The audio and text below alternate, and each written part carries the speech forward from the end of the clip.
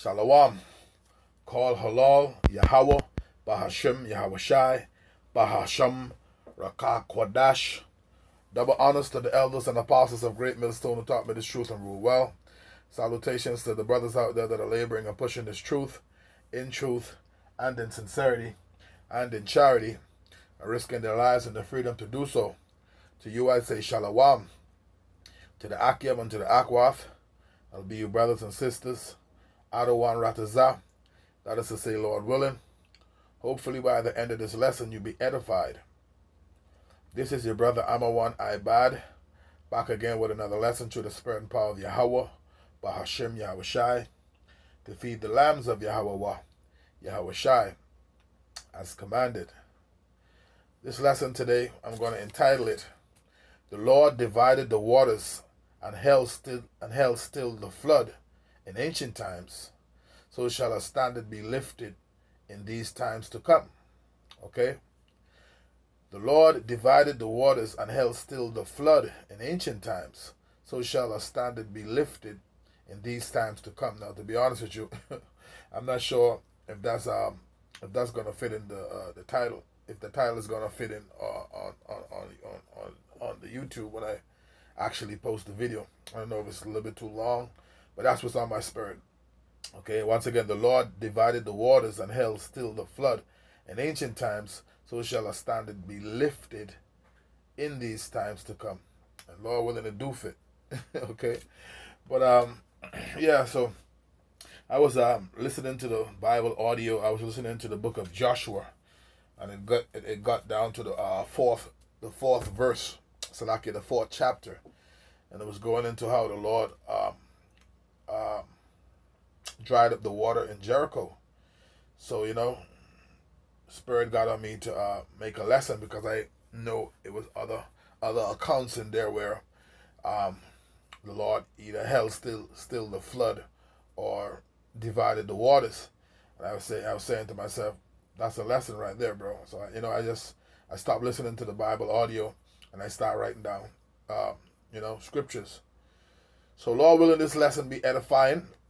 Once again, the title, The Lord Divided the Waters and Held Still the Flood in Ancient Times, so shall a standard be lifted in these times to come. Okay? So, let's get into it. This is the book of Exodus. Exodus, the 14th chapter. And it says, And the Lord spake unto Moses, saying, Speak unto the children of Israel that they turn and encamp before Pahaharath, between Migdal and the sea, over against Baal Zephon. Before it shall ye encamp by the sea. For Pharaoh will say of the children of Israel, They are entangled in the land. The wilderness hath shut them in.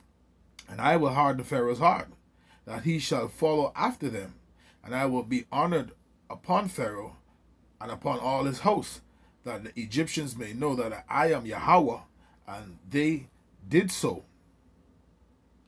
And it was told the king of Egypt, the people fled. So like that the people fled, and the heart of Pharaoh and his servants was turned against the people, that they said, Why have we done this, that we have let Israel go from serving us? And it says, verse 6, And he made ready his chariots. So Pharaoh now decided in his heart, the Lord hardened his heart again. Pharaoh decided that he's going to come after the children of Israel. It says, and took his people with him, and he took 600 chosen chariots, and all the chariots of Egypt, and captains over every one of them. And the Lord hardened the heart of Pharaoh, king of Egypt, and he pursued after the children of Israel, and the children of Israel went out with an high hand. But the Egyptians pursued after them. All the horses and chariots of Pharaoh and his horsemen and his army, and overtook them encamping by the sea beside Pahaharath before Baal Zephon. Okay, and it says, And when Pharaoh drew nigh, the children of Israel lifted up their eyes, and behold, the Egyptians marched after them, and they were sore afraid. And the children of Israel cried out unto the Lord, And they said unto Moses, because there were no graves in Egypt, hast thou taken us away to die in the wilderness?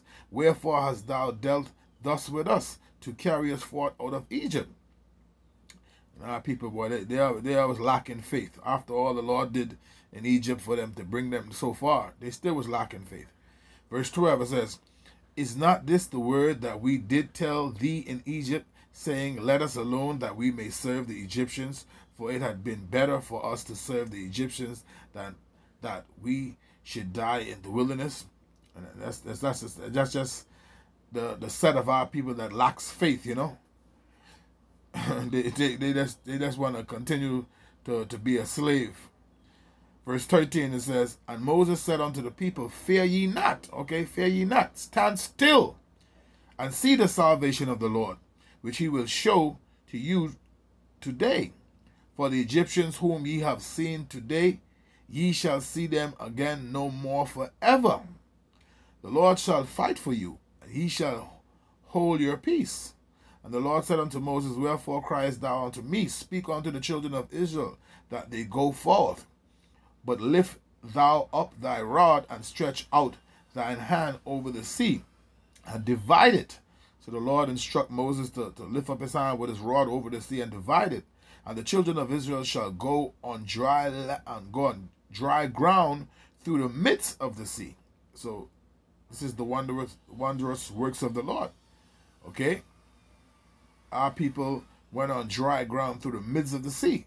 Verse 17, it says, behold, I will harden the hearts of the Egyptians, and they shall follow them, and I will get me honor upon Pharaoh, and upon all his hosts, and upon his chariots, and upon his horsemen. And the Egyptians shall know that I am the Lord, when I have gotten me honor upon Pharaoh, upon his chariots, and upon his horsemen. And the angel of the Most High, which went before the camp of Israel, removed and went behind them, and the pillar of the cloud went from before their face and stood behind them. That's the chariot, man. Okay? That's the chariot. It says, and it came between the camp of the Egyptians and the camp of Israel, and it was a cloud and darkness to them, but it gave light by night to these. Okay? So that the one came not near the other all the night. Okay, so that chariot was in between. Okay, as darkness to the Egyptian, but a light for our people. Verse 21, it says, as Moses stretched out his hand over the sea, and the Lord caused the sea to go back by a strong east wind all that night, and made the sea dry land, and the waters were divided. Okay, that's the point. The waters were divided. And the children of Israel went into the midst of the sea upon the dry ground, and the waters were a wall unto them on their right hand and on their left. And the Egyptians pursued and went in after them to the midst of the sea, even all Pharaoh's horses and his chariots and his horsemen.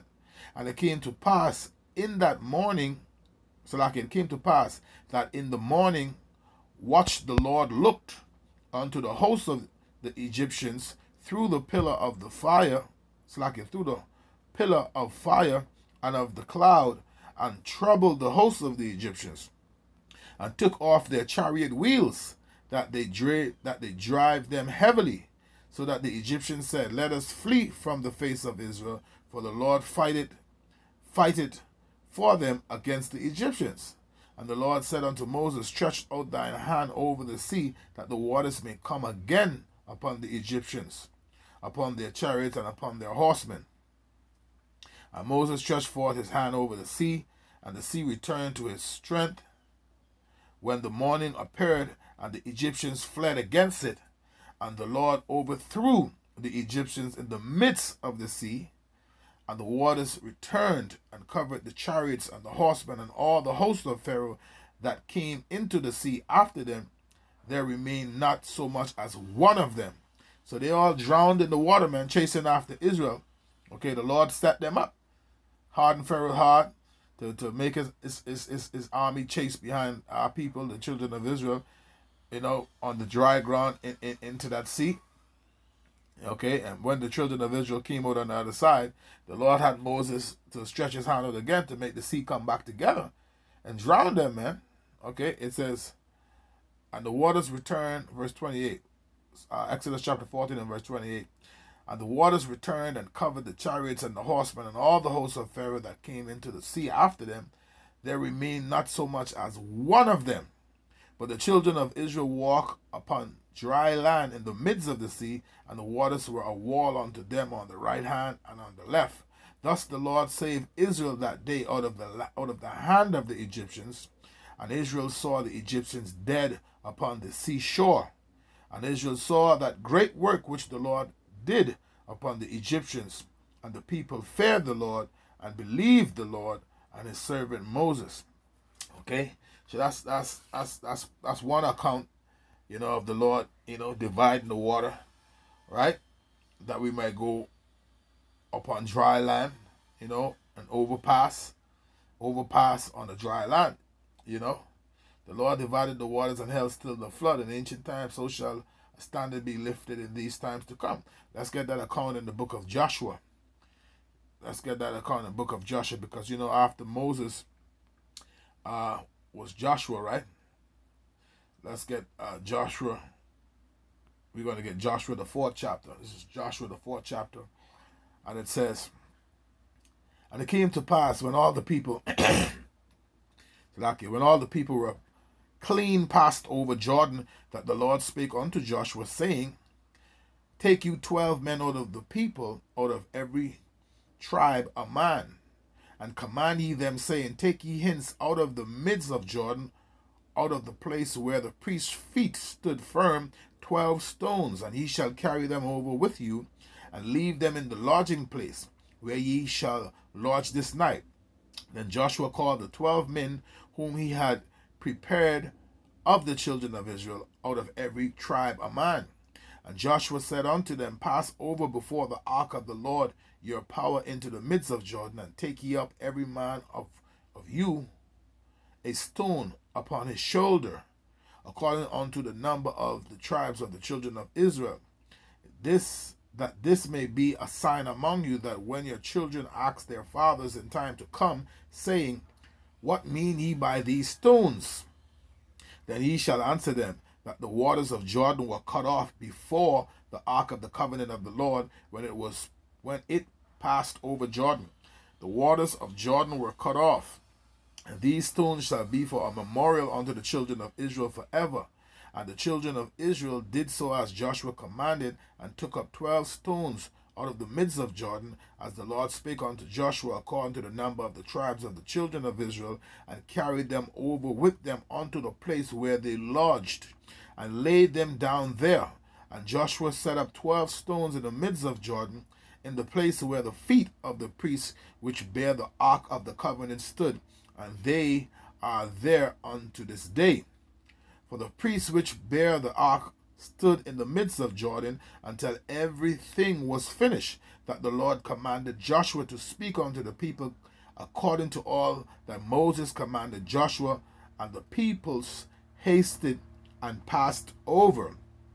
And it came to pass, when all the people were clean passed over, that the ark of the Lord passed over, and the priests in the presence of the people.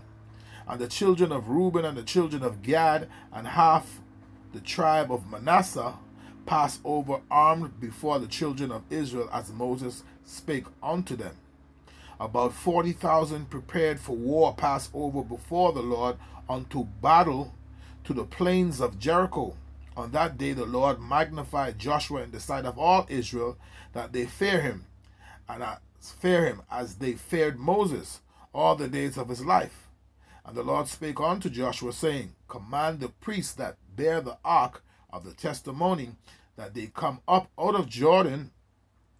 Joshua therefore commanded the priests, saying, come ye up out of Jordan. And it came to pass, when the priests that bear the ark of the covenant of the Lord were come up out of the midst of Jordan, and the soles of the priests' feet were lifted up unto the dry land, that the waters of Jordan returned unto their place, and flowed over all its banks, as they did before. And the people came up out of Jordan on the 10th day of of the first month, and encamped in Gilgal, in the east border of Jericho. And those 12 stones which they took out of Jordan did Joshua pitch in Gilgal. And he spake unto the children of Israel, saying, When your children shall ask their fathers in time to come, saying, What mean these stones? Then ye shall let your children know, saying, Israel came over this Jordan on dry land. Okay? Then ye shall let your children know, saying, Israel came over this Jordan on dry land. For the Lord your power dried up the waters and Jordan from before you, until ye were passed over, as the Lord your power did to the Red Sea, which he dried up from before us until we were gone over, that all the people of the earth may know the hand of the Lord, that it is mighty, that ye may fear the Lord your power forever. Okay, so the Lord dried up the water, man. Okay, it says, for the Lord your power dried up the waters of Jordan from before you, until you were passed over, as the Lord your power did to the Red Sea, which he dried up from before us until we were gone over. Okay, so hey, that's the point, man. The Lord divided the waters and held still the flood in ancient times, so shall a standard be lifted up in these times to come. Okay, amen. The Lord is going to deliver his elect, man. Okay, so hey, from ancient time, the Lord been looking after our people, man. Okay, he made that promise, to Abraham, Isaac, and Jacob, man. Lord is a man of his word, man. All right, that's what it is. You know, from there we're going to go to the Apocrypha. We're going to get the account of those 10 tribes that were carried away. Was that after King Solomon, the kingdom of Israel was split into 2 kingdoms under Rehoboam and Jeroboam. Okay, and then the northern kingdom went into captivity under King Shalmaneser the fifth of Assyria during the time of Hosea. Okay, you could find that account in 2nd Ezra, right here, 2nd Ezra, the 13th chapter. I'm going to start at verse 39. Okay, it says, and whereas thou sawest that he gathered another peaceable multitude unto him, those are the 10 tribes which were carried away prisoners out of their own land in the time of Hosea the king, whom Shalmaneser, right, the king of Assyria, led away captive, and he carried them over the waters. And so came they into another land, right? But they took this counsel among themselves, that they would leave the multitude of the heathen and go further into another country where no mankind dwelt. Okay, and this is how who you call the Native Americans, this is how they got into the Americas, man. They the Northern Kingdom. Okay, they the tribes. Okay, what they call in history the lost tribes. Well, they're the tribes of the Northern Kingdom, man. Okay, they first came into the Americas. So that myth with Christopher Columbus discovering, that's bull crap, man. Okay, our people was the first set of people in the Americas, man. Okay, it says verse 42. Let me read verse 41 again. It says, but they took this counsel among themselves, that they would leave the multitude of the heathen and go forth into a further country where never mankind dwell. Okay, so nobody was there before they get there. Okay, but those were Israelites, man. Okay, who you call Native Americans, you so-called Negroes, you so-called Slakia, you so-called Latino and indigenous people in the land. Okay, all right, they was our people, man. Who they was calling Aztecs. Okay, Aztecs and Arawaks and Mayans. They are people, man. Okay, verse 42, it says that they might keep their statutes which they never kept in their own land, and they entered into Euphrates by the narrow places of the river, For the Most High then showed signs for them and held still the flood till they were passed over. See? Hey, back to the title of the lesson. The Lord divided the waters as he did in Egypt, okay, and held still the flood. In ancient times, so shall a standard be lifted in these times to come. And you're going to see a standard is going to also be lifted in these times too. You know, it says, and they entered into Euphrates by the narrow places of the river, for the Most High then showed signs for them and held still the flood till they were passed over. Right? It says, and this is how you know, verse 45, this is how you know it's talking about the Americas. It says, for through that country there was a great way to go, namely a year and a half, and the same region is called Asareth. And now that's another name for it, Asareth. Okay, you have Ophir and you have Asareth. Both of them is the Americas, man. And now that's information what they don't really want you to know. When you really search for it, sometimes you wouldn't see it come up saying America, but you can see certain articles would come up. But not only that, even Christopher Columbus knew that Asareth was the Americas, because why? He got that information from out of the same chapter, man, out of the Apocrypha. That's another reason why the Apocrypha was taken out of the Bible, and they gave you the slave Bible, because this book have all the history showing that our people that Christopher Columbus didn't discover here. Our people was here before him. He met our people here when he came, but yet they have him up as some hero as if he discovered. Okay, so hey, don't worry, the history is going to be rewritten anyway.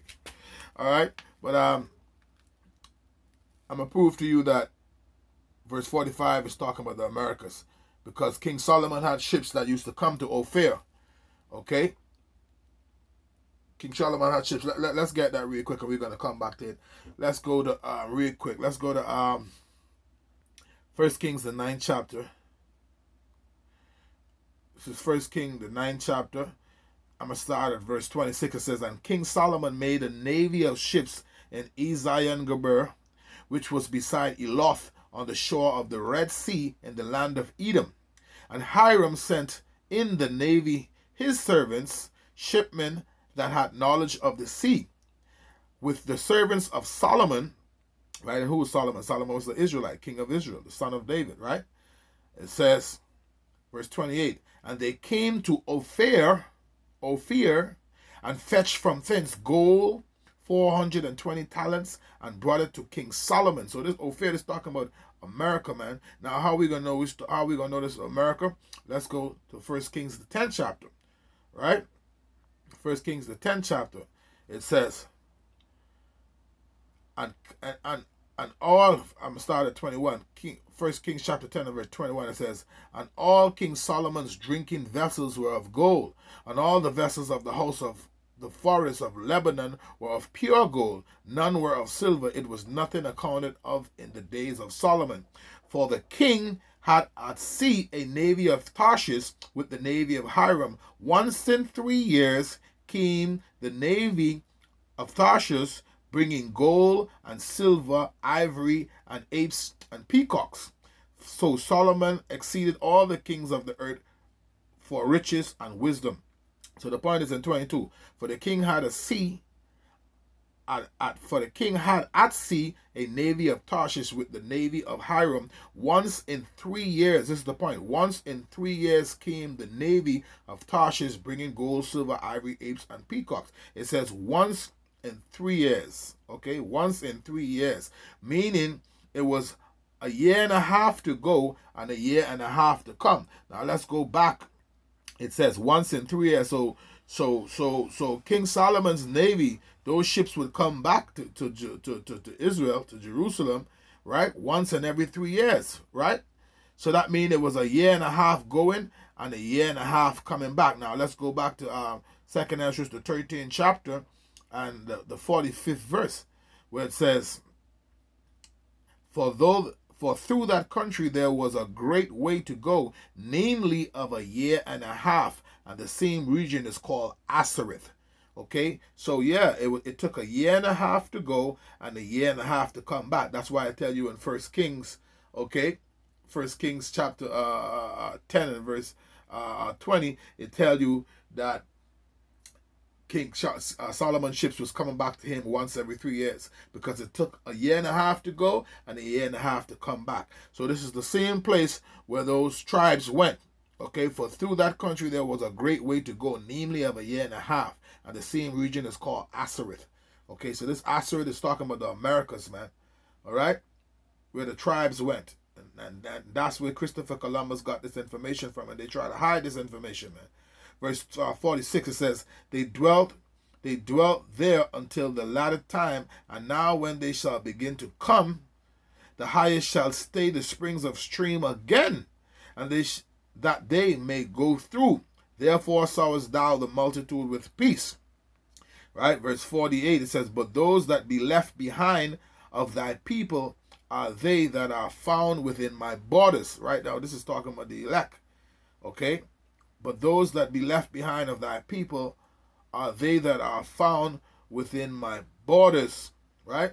How we can prove that? Let's go to 2nd Ezra, the 9th chapter. It says that are found within my borders. 2nd Ezra, the 9th chapter, starting at the 7th verse. Right? This is talking about the elect predestinated to salvation. Okay? It says, 2nd Ezra, the 9th chapter, and verse 7, it says, and everyone that shall be saved and shall be able to escape by his works and by faith, okay, because they were being diligent, seeking the Lord, it says, whereby ye have believed, verse 8, shall be preserved from the said perils, and shall see my salvation in my land and within my borders, okay, within my borders, for I have sanctified them for me from the beginning. So the Lord predestinated the elect to salvation from before the foundation of the world, okay. It says, shall be preserved from the said perils, okay, and shall see my salvation in my land and within my borders, for I have sanctified them for me from the beginning. It says within my borders, okay. So it says verse 48 again, 2nd Ezra chapter 13 and verse 48, but those that be left behind of thy people are they that are found within my borders, the elect. Verse 49, 2nd Ezra 13 and verse 49 says, now when he destroyed the multitude of the nations that are gathered together, he shall defend his people that remain. That's those that are left, that those that are right here, above verse 48, it says, but those that are left behind of thy people are they that are found within my borders, meaning the elect. Now when he destroyed the multitude of the nations, they are gathered together, he shall defend his people that remain. So yeah, he's going to defend his people, right? Now, what he's defending his people from? Let's go to Revelation. Let's get, remember the title of this lesson, the Lord divided the waters and held still the flood. In ancient times, so shall a standard be lifted in these times to come. So in ancient times, the Lord held still the flood, meaning the water, literally water, right? But now we're going into the flood, meaning more like an army, okay? Just like how Pharaoh had his army chasing behind the children of Israel, but the Lord actually held still the flood, the physical water. Well, this time, this flood is going to be, this flood is going to be likened onto an army. Okay, so let's get Revelation chapter 12, verse 12.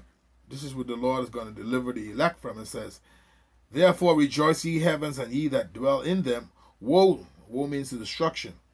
Woe to the inhabitants of the earth and of the sea, for the devil is come down unto you, having great wrath, because he knoweth that he hath but a short time. Okay, or the book of Job chapter 14 and verse 5 speak about the boundaries that this man is not going to be able to cross.